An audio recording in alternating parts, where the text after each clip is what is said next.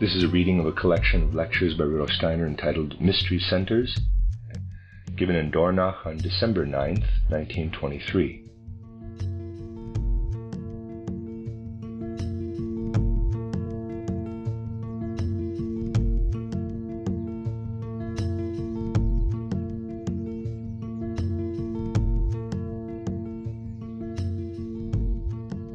I have related to you different things concerning the nature of the Hibernian mysteries.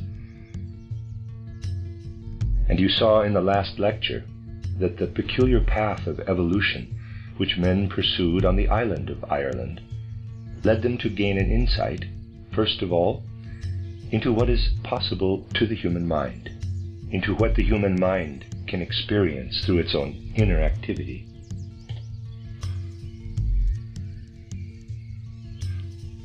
You must now consider how, through all the preparatory exercises which those about to be initiated had to go through, it was possible that, as by magic, landscapes, as they are usually spread out before human senses, were conjured up before these senses.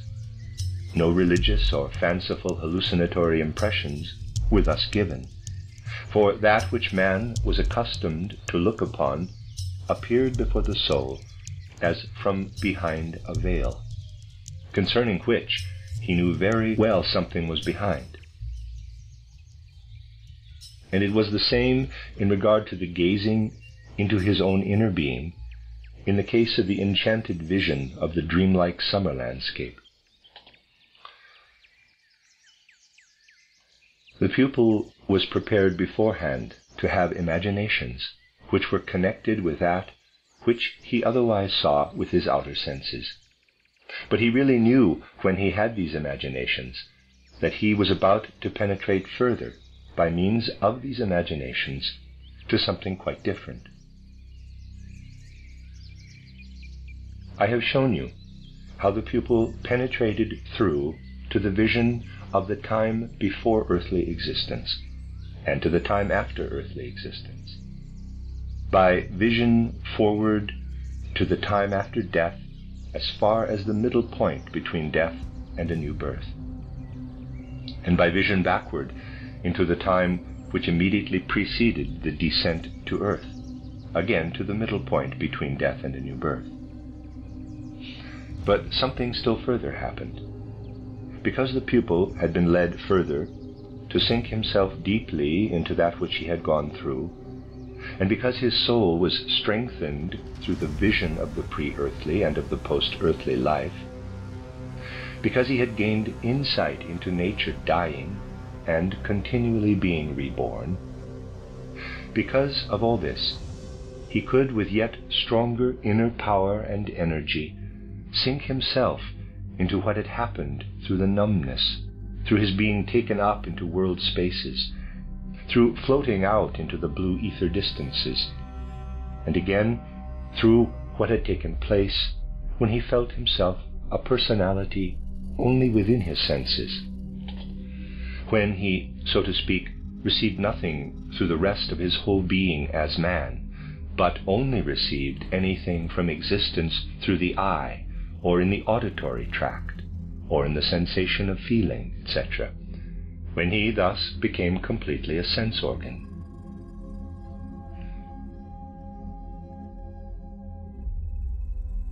The pupil had learned to revive these conditions in himself with strong inner energy, and out of these conditions to allow that to come over him which worked a still further result.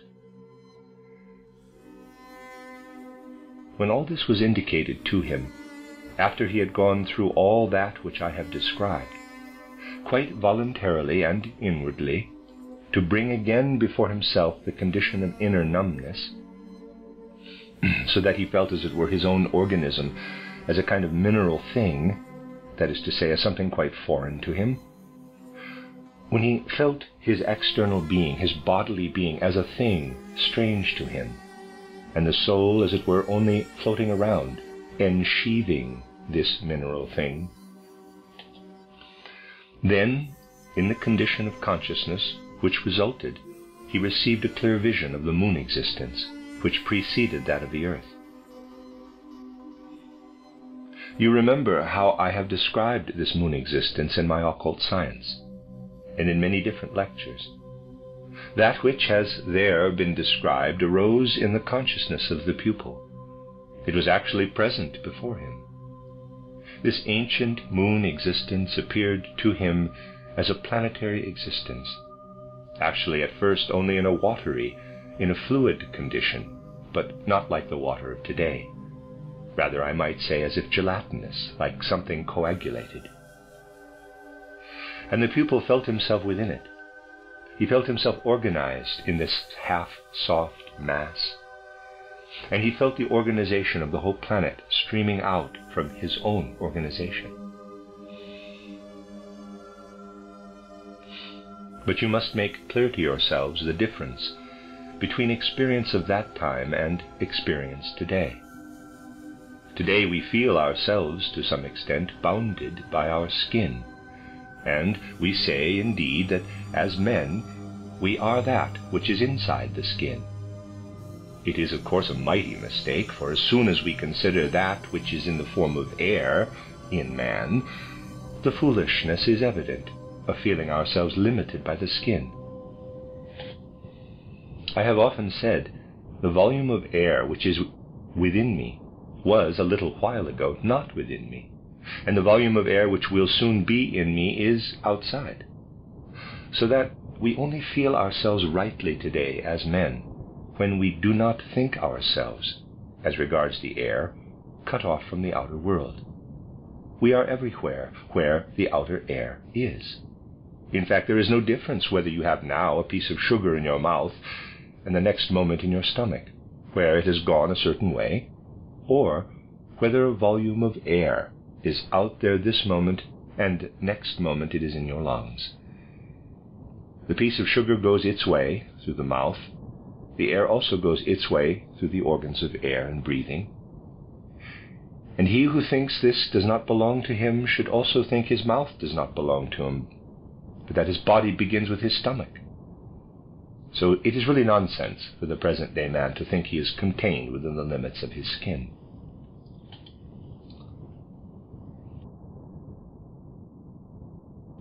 But in the moon existence, there was no possibility of thinking of oneself as enclosed within one's skin. Of such furniture as is around us, toward which we go and of which we take hold, there was none at that time. Everything that was there was a natural product. And if you stretched out such an organ as you had at that time, which may be compared with the finger of today, it was as if one could draw this finger in till it disappeared, or an arm till it disappeared. One could make oneself quite thin, and many other things. Today, when you take hold of a table, you do not feel as if the table belonged to you. If a man seized anything then, he simply felt it belonged to him, as the air volume now belongs to him.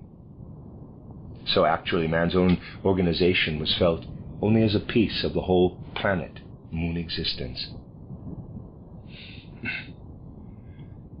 All this arose before the consciousness of the Hibernian pupil.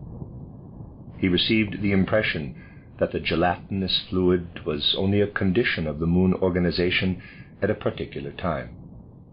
There were certain epochs in the old moon organization when, within the gelatinous material, something arose which was physically much harder than our hard things today. It was not, however, mineral, as the present-day emerald or corundum or diamond is mineral. It was just hard, horny material. There was, at that time, nothing mineral in the present sense of crystallization or the like. That which was hard as a mineral was of a hard, horny nature. It has such a structure that one saw it had been formed organically. Today we should not speak of the crystal formation of a cow's horn, because we know that a cow's horn is what it is through organic agency. Similarly with deer or the like, all bone matter is the same. Mineral matter is different. but at that time there was a mineral-like substance built up out of organic life. Those beings who at that time partly went through their human stage, who have only to accomplish part of their human evolution during the earth existence, are those individualities of whom I have spoken as the great wise primeval teachers of humanity on earth, and who today find themselves in a colony on the moon. All this appeared to the Hibernian pupil during the state of numbness, and when he had experienced all in the suitable manner, that is to say, in the way which seemed suitable to his initiators, then he was directed to advance again, repeatedly to advance, to causing the numbness to melt, to stream out into the ether distances, to that point where he could feel, the paths of the heights bring me out into the distances of the blue ether, even to the boundaries of space existence. Then, when he had repeatedly gone through this experience, he felt all which was to be felt from the earth in its movement out toward the ether distances. But while he was moving toward the ether distances, after the heights had received him, and had brought him near the ether distances, he felt that there, outside, as if at the boundary of the world of space, something pressed into him, which again permeated him, which we today should call the astral principle. Something inwardly experienced, which united itself much more significantly, much more energetically with the human being of that time, though it could not be perceived as clearly as its counterpart can be perceived today.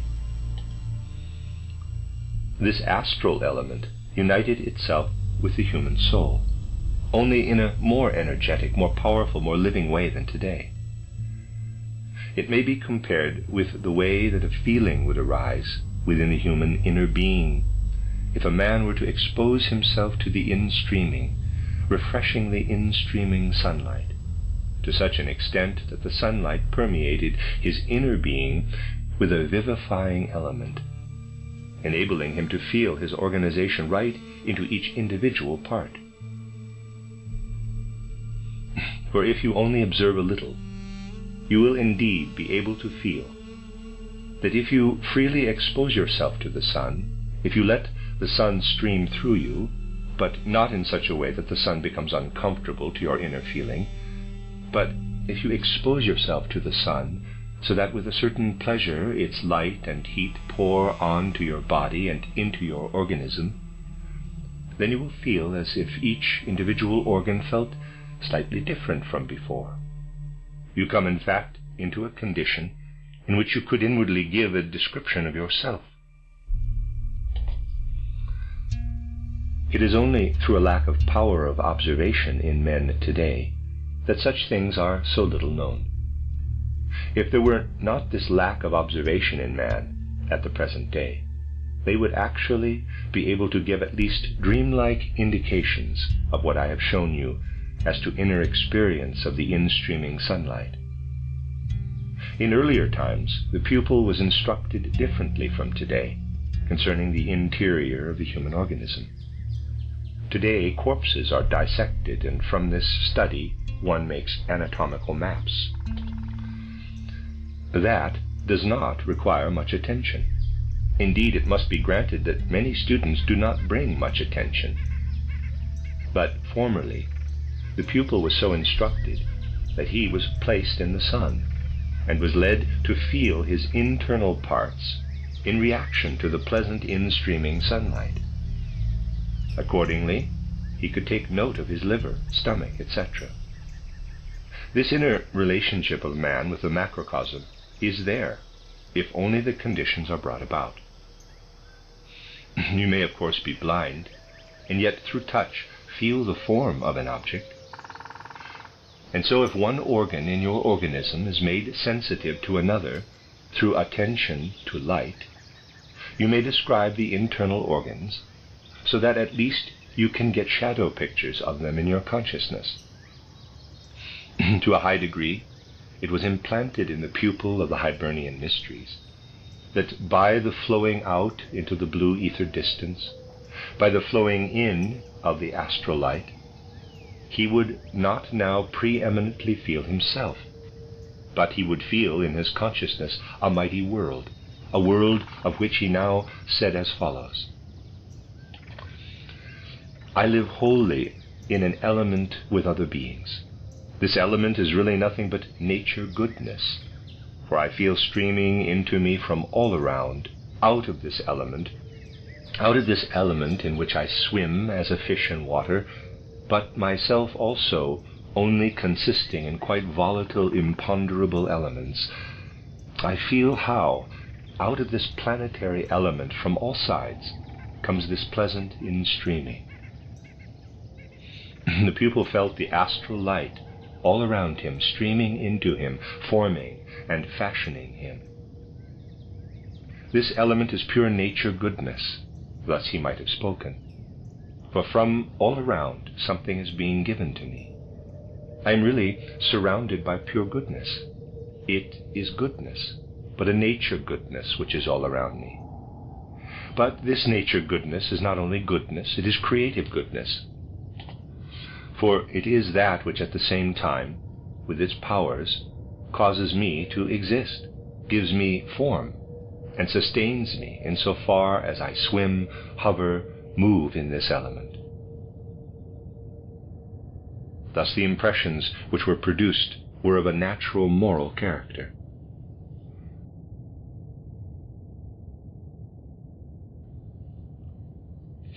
To compare with something of the present day, we might say, if a man had a rose before him and could smell it, and out of inner truthfulness and honesty say, divine goodness which is spread out in the whole earth planet flows also into this rose. And because this rose communicated its essence to my organ of smell, I smell the living divine goodness in the planet.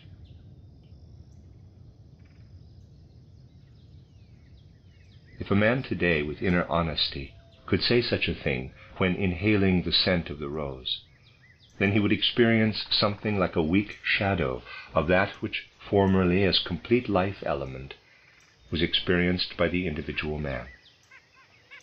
And that was the experience of the sun existence, which preceded the moon existence.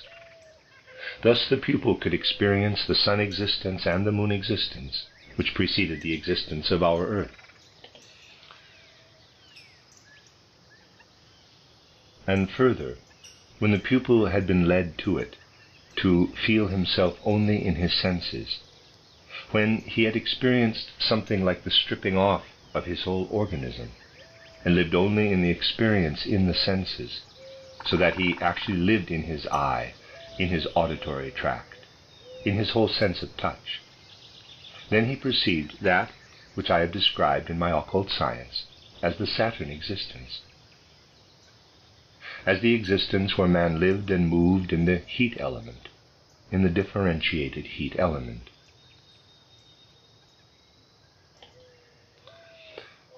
It was as if he did not feel himself as flesh and blood, as bones and nerves, but merely as an organism of heat amidst other heat, as planetary Saturn heat. He perceived heat when the outer heat was of a different degree from the inner heat, moving in heat, living in heat, sensing heat against heat. This was the Saturn existence. And this experience was gone through by the pupil when he was drawn into his senses. These senses themselves were not so much differentiated as today. The perception of heat against heat, of life through heat, of life in heat, was the most important thing. But there were moments when man, himself a heat organism, approached another heat organism or heat mass, when, through the contact, he felt in himself something like a springing up of flames. He was now in an element not merely of heat, which streams and moves and surges. He was suddenly something like a flaming thing, also something like a moving sensation of taste not only as on the tongue, That organ, of course, did not exist at that time, but taste which a man feels in himself, but which is kindled by contact with another body, which also imparts something of itself. The Saturn existence had become active in the pupil. You see, therefore, that in the Hibernian mysteries, the pupil was led into the past existence of our own Earth planet. He learned to know Saturn, Sun, and Moon existence as the successive metamorphoses of the Earth existence. And then he was repeatedly stimulated to live through the experience which now led him into his own inner being. First, to experience again what I have described as the sensation of inner pressure, as if he were pressed together by the feeling of his own center, as if the air in him became condensed, so that if we would compare the condition with something corresponding to the experience of a man today, we could compare it with the feeling that he could not get his breath out. It pushed and pressed in on him on every side. That was the first condition, and the pupil, again, by external voluntary effort, had to reawaken it in his soul. And if he did this, if he actually came into the dream condition of which he had earlier been capable, of dreaming in the waking state of nature existence as summer landscape, if he came into this condition, then at a particular moment he had suddenly a quite peculiar experience. If I am to characterize this experience for you, I must do it in a somewhat roundabout way. Think then, as man of the present day, you come into a warm room. You feel the heat. You come out, and if it is 5 or 10 degrees below zero, you feel the cold. You feel the difference between heat and cold, but you feel it bodily. You do not unite it with your soul. And as Earthman, when you come into a warm room, you do not always have the feeling, here in this room something has spread itself abroad like a great spirit which encircles me with love. You experience this heat as something bodily pleasant. You do not experience it as something for the soul. It is the same with the cold. You freeze, your body freezes, but you have not the feeling. Out there, through particular climatic conditions, demons come in all directions toward you, which whisper to you something so frosty that you are also cold in the soul. Physical heat is not at the same time something belonging to the soul, because you do not feel intensely the nature soul experiences as Earthman with ordinary consciousness. As Earthman, you can warm yourself in the friendship, in the love of another human being. You may feel chilled by his frostiness, or perhaps by his commonplace nature, but by such experiences we mean something belonging to the soul. Only think how little the physical Earthman of today is inclined to say when, in summer, he steps out into the hot sultry air, "Now the gods love me." Nor how little the man of today is inclined to say when he steps out into the wintry cold, "Now only those sylphs fly through the air who are frosty and commonplace in the sylph world." Those are the expressions which we do not hear at all today. Now you see, this sensation which I wish to indicate, when the pupil experienced that inner feeling of pressure, resulted as a matter of course. All that he felt as heat, he felt at the same time as soul heat, as well as physical heat. This was because with his consciousness he was transported into the Jupiter existence, which will arise out of the Earth existence. For we shall only become Jupiter men if we unite physical heat with soul heat. As Jupiter men we shall come to this. If we caress in love a human being, we shall be at the same time an actual pourer forth of heat. To pour forth love and heat will not be separated as now. We shall actually come to this that we shall pour forth from our souls into our surroundings the heat we experience. Not indeed in this earth world, but transported into another world, was the pupil of the Hibernian mysteries brought to this experience. Hence the Jupiter existence was present to him, not of course in physical earth reality, but in a picture. And the next advance was that the pupil felt so truly that inner distress of which I spoke yesterday, that he actually experienced the necessity of overcoming his own ego, because otherwise it may be the source of evil. If the pupil rightly caused this soul conception to be present in himself, then something else arose in him. He did not only feel soul heat and physical heat as one, but that which he felt as one, this soul physical heat, began to shine. The mystery of the shining of light, of the shining of soul light, arose for the pupil. Thus he was transported into that future when the earth will be changed into the Venus planet, into the future Venus planet. And now, when the pupil felt himself flowing together into his heart, which he had experienced earlier, just as I described it to you yesterday, all that he had experienced in his soul manifested itself at the same time as the experience of the planet. Man has a thought. The thought does not remain within the skin of the man. The thought begins to resound. The thought becomes word. That which the man lives forms itself into word. In the Vulcan planet, the word spreads itself out. Everything in the Vulcan planet is speaking, living being. Word sounds to word. Word explains itself by word. Word speaks to word. Word learns to understand word. Man feels himself as the world understanding word, as the word world understanding word. While this was present before the candidate for initiation in Hibernia, he knew himself to be in the Vulcan existence, in the last metamorphosed condition of the Earth planet.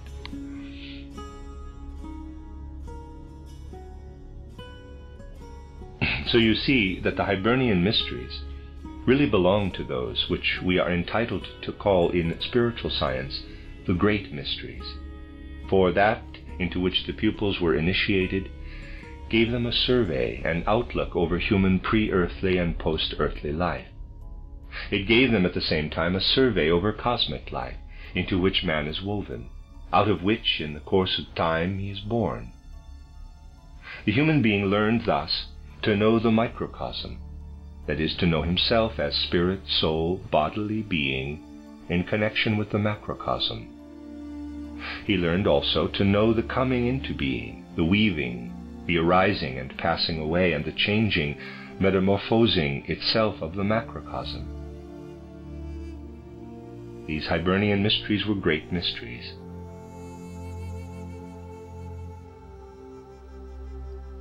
And they reached their full flower in the period which preceded the mystery of Golgotha.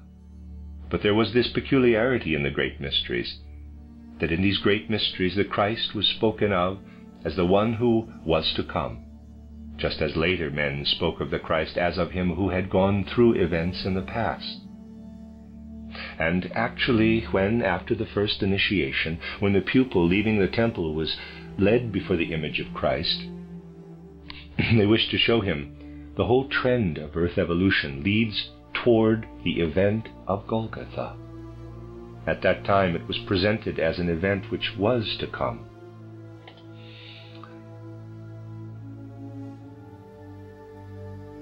There was, in fact, upon this island, which was later to go through so many trials, a center of the great mysteries, a center of Christian mysteries before the mystery of Golgotha, in which, in the right way, the spiritual gaze of a man living before the mystery of Golgotha was directed toward the mystery of Golgotha.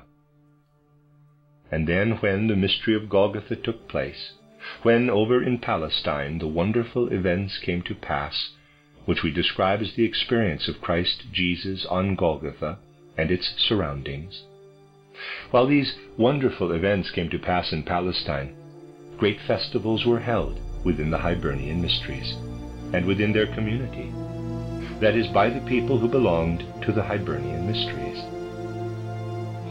And that which came to pass in actual fact in Palestine was portrayed in pictures on the island of Hibernia in ways 100-fold, though the picture was as a memory of the past. They experienced in pictures the mystery of Golgotha contemporaneously on the island of Hibernia, while the mystery of Golgotha came to pass historically in Palestine. When, later, in temples and churches, the mystery of Golgotha was experienced pictorially, was shown in pictures to the people, then these were pictures which recalled something which had taken place on the earth, which were drawn out of the ordinary consciousness as a kind of historic memory. These pictures existed on the island of Hibernia before they could be produced from historic memory of the past, but as they only could be produced out of the spirit itself. On the island of Hibernia, that was spiritually seen, which took place before the bodily eye in Palestine at the beginning of our era.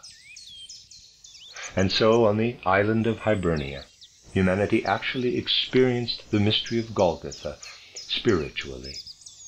And this indicates the greatness of all that went forth later from the island of Hibernia to the rest of the civilized world, but which vanished in later time. I beg you now to notice the following.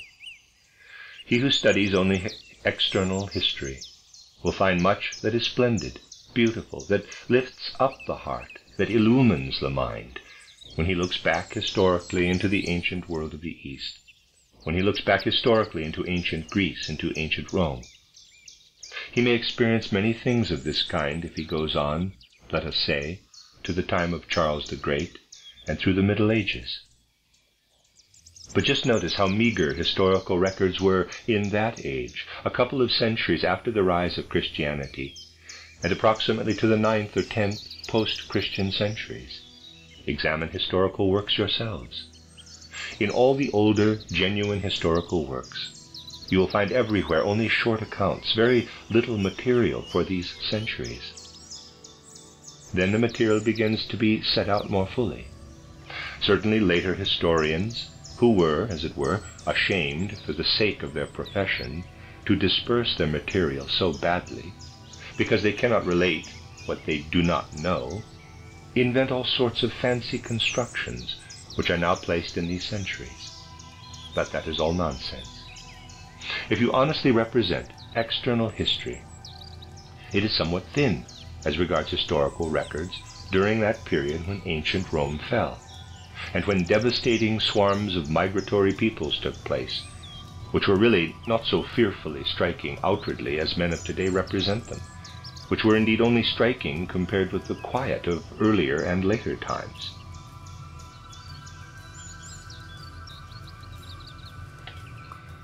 For if you only consider today, or perhaps in the time before the war, had counted how many people journeyed from Russia, let us say, to Switzerland each year, you would find they were more in number than during the times of the migrations of people through these same regions of Europe. All these things are relative. So that if we would speak in the style which the historians lavish upon the migrations of the peoples, we should have to say, up to the time of the late war, the whole of Europe was in continual migration. The emigration to America was infinitely greater than the streams of the people's migrations. We do not make this clear to ourselves. Historic records are meager during the time that is called the period of migration of peoples, and in the period which followed that migration. Very little is known about this period. Very little can be described of what took place in this neighborhood, for example, or in France or in Germany. But this was the very time when the echoes of that which was seen in the Hibernian mysteries spread over Europe, even though only in a weak echo. The very time when the effects, the impulses of the great Hibernian mysteries streamed into civilization. And now two great streams met. One stream of which we may say, for all that I am saying now is simply a relation of facts, not in any way letting fall a shadow of sympathy or antipathy, but simply describing actual history. Two streams met, one which in a roundabout way came from the east through Greece and Rome. This movement, which took into account the endowment or talents, more and more breaking in upon humanity, depending merely on the power of reason and the senses, occupied itself with that which existed as historic memory of externally visible, externally experienced events. From Palestine the news spread through Greece and Rome, which was taken up by men into their religious life, the news of what had taken place in the physical sense world through the God, Christ. This reckoned upon the human understanding, which by this time was dependent upon what today we call the ordinary consciousness, bound up with the reason and the senses. This stream spread in the most magnificent way, but it finally overwhelmed that stream which came over from the west, from Hibernia, which, as a last echo of the ancient instinctive earth wisdom, relied on the ancient treasures of wisdom of humanity, which were now to be illuminated by the new consciousness. Something spread over Europe from Hibernia which did not take into account illumination with the wisdom founded on sense perception, or proofs which could demonstrate that which had taken place historically, but cults, wisdom teachings as Hibernian cults. Hibernian wisdom teachings spread abroad which were based on illumination from the spiritual world, even at the identical time when, as in the case of the mystery of Golgotha, the event was taking place in physical reality on another spot of earth. The physical reality of Palestine was seen spiritually in Hibernia. But that which was based only on physical reality overshadowed that which came from the spiritual exaltation of men, from the spiritual deepening of the inner nature of man, from the spiritual permeation of the soul of man. And gradually, out of a necessity, of which I have often spoken from other points of view, gradually that which appealed to the sense physical existence gained the upper hand over that which derived from spiritual insight. The news of the Redeemer living on earth in a physical body gained the upper hand over the wonderful imaginative pictures which came over from Hibernia and which could be presented in cults, over the magnificent imaginative pictures which announced the Redeemer as a spiritual being and which paid no attention to the presentation of their cult in their descriptions, to the fact that it was also an historic event. For least of all were they able to take this fact into consideration in the period when it was not yet an historic fact, for the rites were already instituted before the mystery of Golgotha. And the time dawned when men more and more were only to be reached through that which was to be seen physically, when men, one might say naturally, came to this, that things were no longer accepted as true which were not founded on physical sight. Thus wisdom which came over from Hibernia was no longer grasped in its reality, and the art which came from Hibernia could no longer be felt in its cosmic truth. Thus there arose more and more not an Hibernian knowledge, but a knowledge which only had to do with the external sense world, not a Hibernian art, but an art, and even Raphael's art is no other, an art which needed the physical sense world as model, whereas the Hibernian art was founded on the direct representation of the spiritual and all that belongs to the spirit.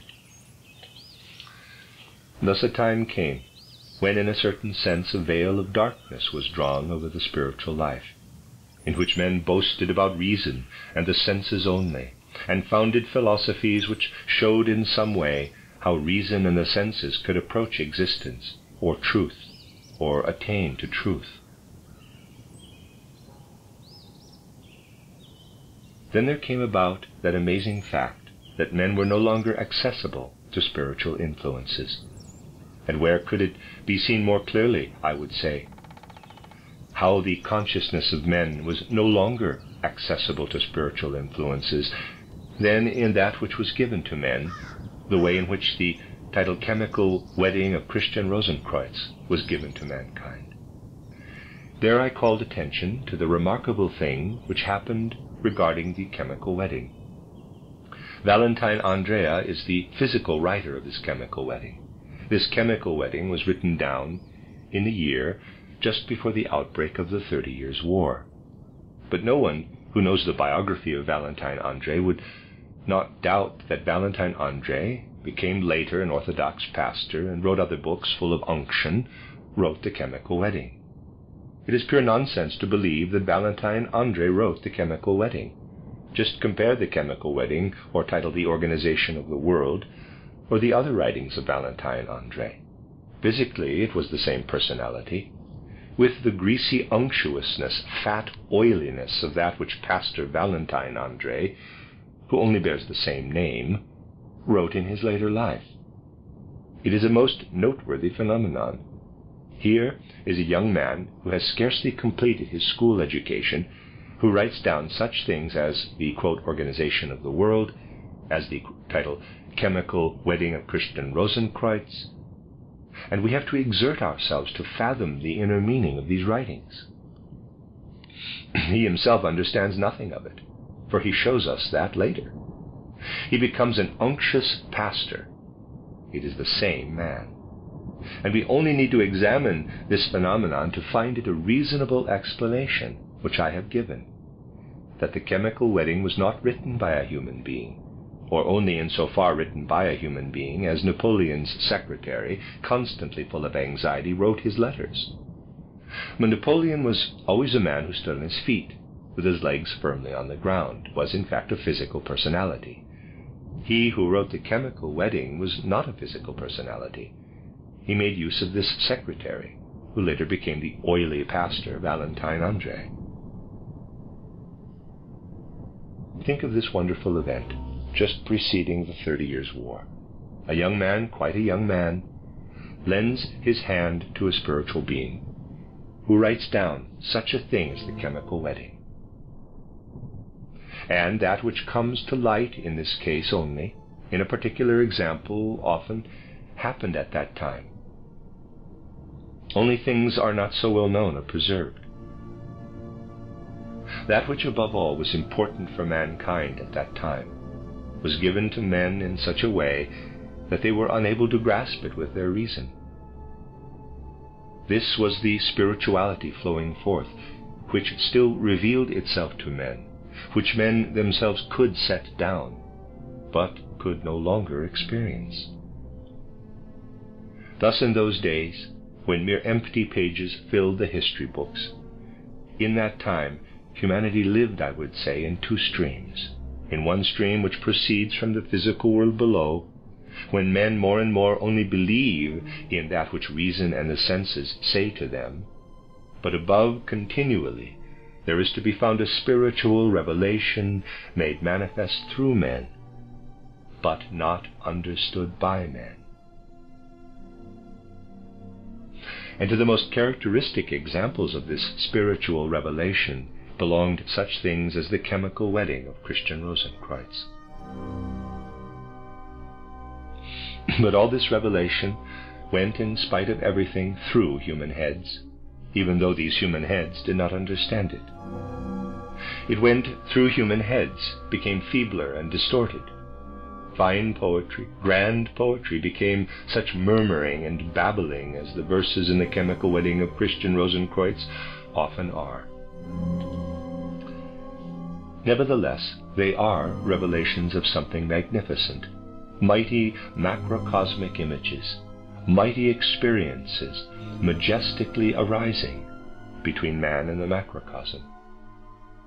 If one reads The Chemical Wedding with the insight of today, one learns to understand these images of the chemical wedding. They explain themselves, for they are colored by the brain through which they have passed, and behind them the grandiose element appears. Such things are a proof that that which men once experienced has continued to live on in the subconscious. It was so, undoubtedly, in the first period of the devastating 30 Years' War. In the first half of the 17th century, there flowed in that which was great, majestic spiritual truth. Only the mystics preserve the impress made by it on the mind. But the real substance, the spiritual substance, is quite lost. Reason above all conquers. Reason prepares the age of freedom. Today we look back over these things. We gaze back on the Hibernian mysteries, I would say, with a truly deepened inner soul life. For they are in very truth the last great mysteries. Those last great mysteries through which human and cosmic secrets could express themselves. And when today we search into these secrets again, then do these Hibernian mysteries appear to us truly great. But we cannot really fathom them if we have not first searched into these matters in an independent way.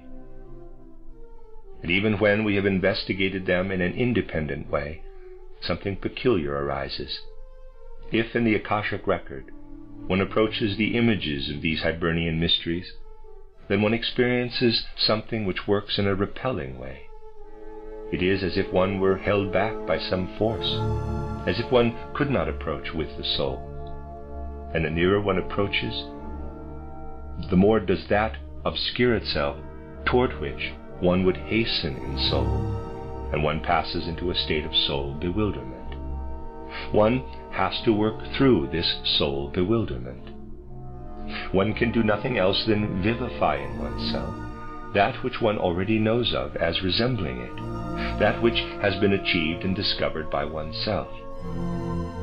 And one realizes why that is so.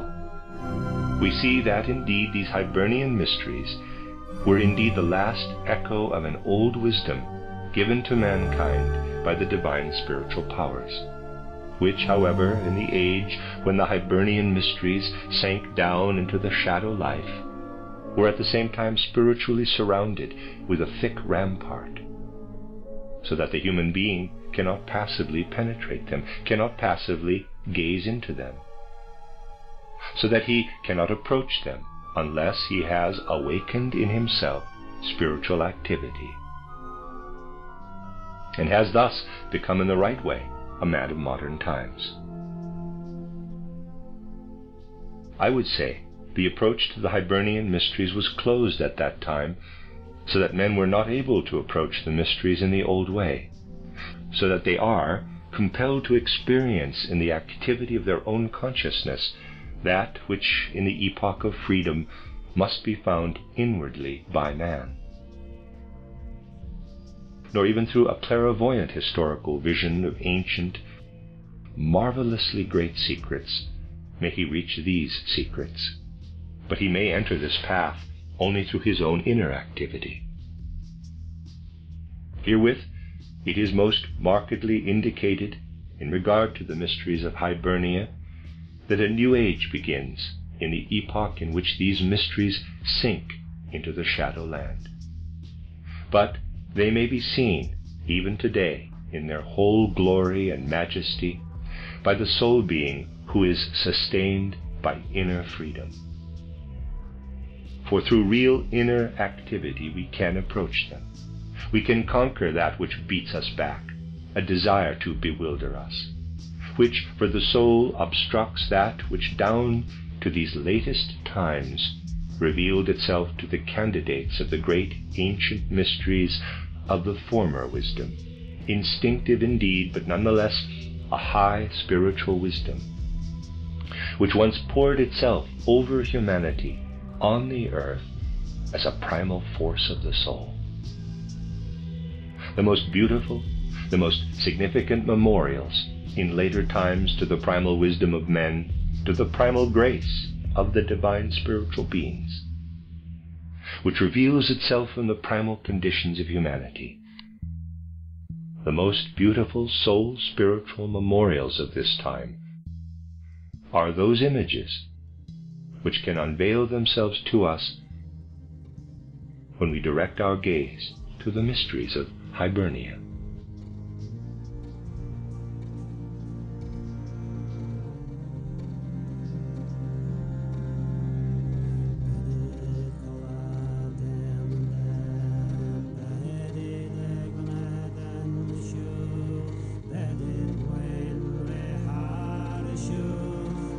The end of Lecture 9.